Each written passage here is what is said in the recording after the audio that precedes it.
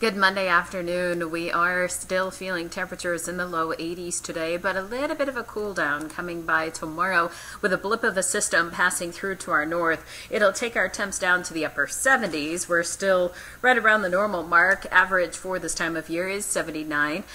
So we'll be 1 degree below average for our Tuesday, and some gusting winds sustained from the west-northwest up to 17 miles per hour. Not terribly strong winds, just a little breezy to gusty at times.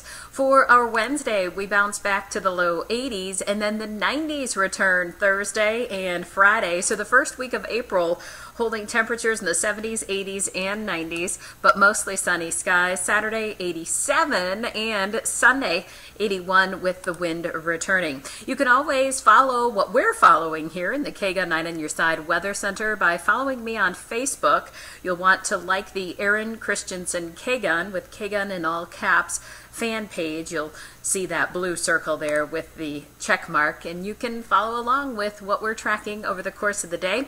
And of course, we'll see you tonight on KGUN 9 on Your Side at 5, 6, and 10.